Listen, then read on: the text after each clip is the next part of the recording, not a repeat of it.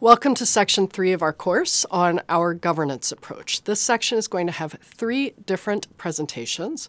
The first will be on institutional approaches to AI safety and what that means. The second will focus more in detail on our own frontier safety practices within Google DeepMind. And the third will go into more detail on the dangerous capability evaluations that are at the heart of those frontier safety practices. So I will be talking about institutional approaches to AI safety at a broad level. My name is Joslyn Barnhart. I am a research scientist on the Frontier Safety and Governance team here at Google DeepMind. So far in this course, you've heard a lot about technical solutions to AI safety challenges. So this is thinking about technical approaches to the way that we build and engineer systems and the practices that we include around them to essentially achieve more safe development and deployment of our models. Examples that we've seen of this are amplified oversight, mechanistic interpretability, and many other methodologies.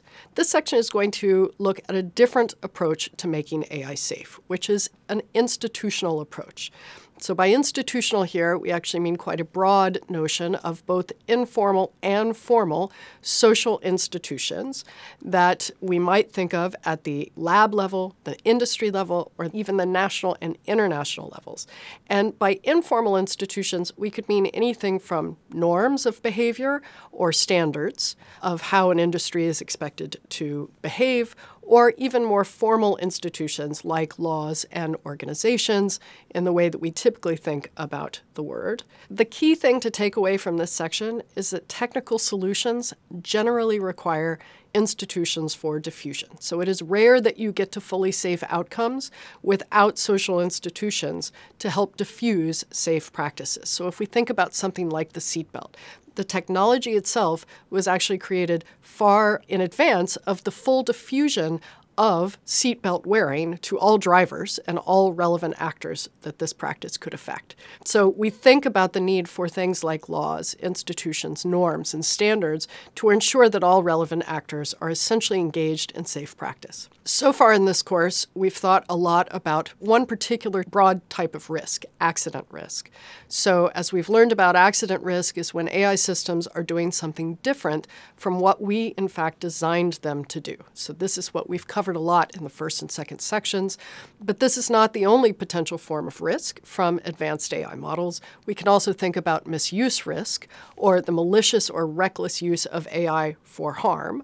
And then also structural risk, which are unintended bad outcomes that actually occur and emerge from AI systems behaving exactly as we did intend them to behave. So these may be things at a much broader level, more even global level, things like geopolitical tensions that may arise, human rights violations, environmental impacts. So when we think about institutional safety, we're actually thinking about approaches to mitigate across all forms of risk. So let's look at some institutional functions in more detail. So if we go back to this notion of how do we essentially reduce the likelihood of accident and even misuse and the possibility that malicious actors will do harmful things with advanced AI models. So institutions in this case play a valuable role in implementing and diffusing safe practices. Institutions can both help conduct and support safety research, but also set the norms and standards for how these should spread and be adopted. So this can occur at a number of different levels. Within the following presentations within this section, we're going to hear about internal governance approaches and institutional approaches that can happen within the AI lab itself.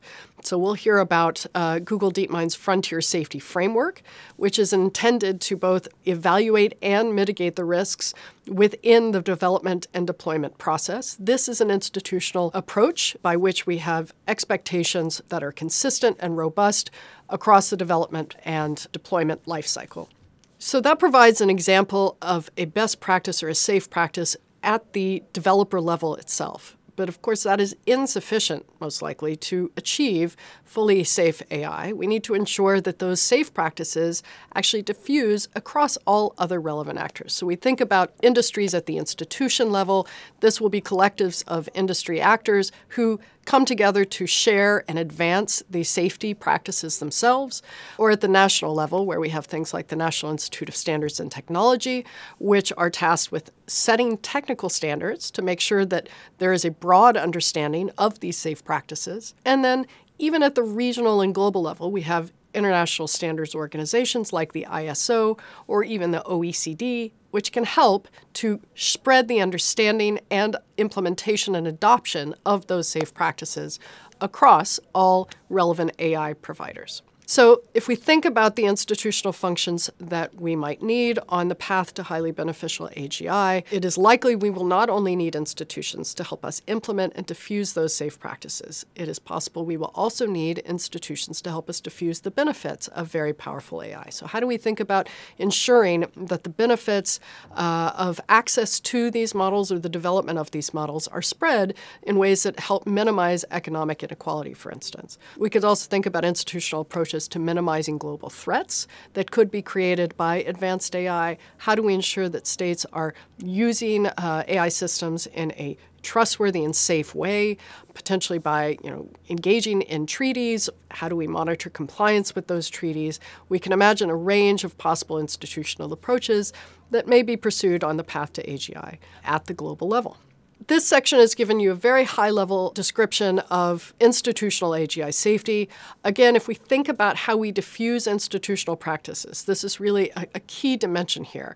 So if we go back to our example that we'll hear more about in the next section, things like safe scaling protocols or our frontier safety framework, how do we ensure that those practices, as we essentially evolve and update them, spread to all global actors, relevant global actors? So we think about industry level and aligning on these best practices and then ensuring that these are diffused both at the national and global level as well. So this section has provided a broad overview to institutional AI safety. In the next section, my colleague Lewis Ho will talk more about Google DeepMind's own frontier safety framework. Thank you very much.